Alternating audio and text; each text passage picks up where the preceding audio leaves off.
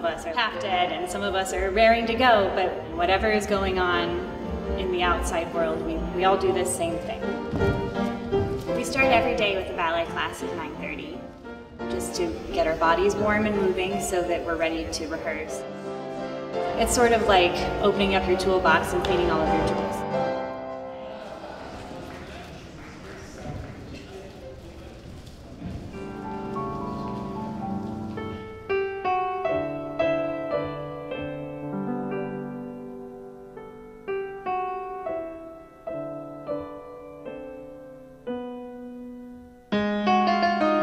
The process of setting a piece can be really intense, and in this case it was.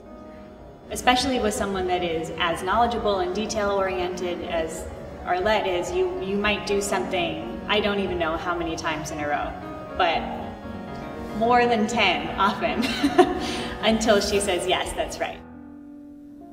Some of it is fast and charging and rushing, and then some of it is so small and calm.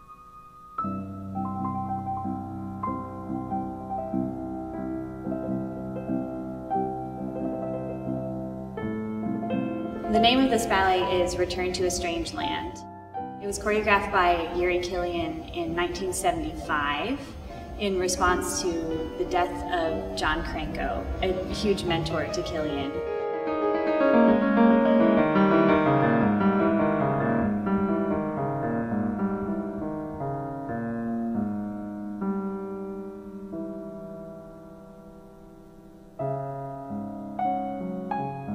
There is nothing more satisfying than getting to do a piece of work like that you know all of you was there. Physically, emotionally, mentally, everything was there.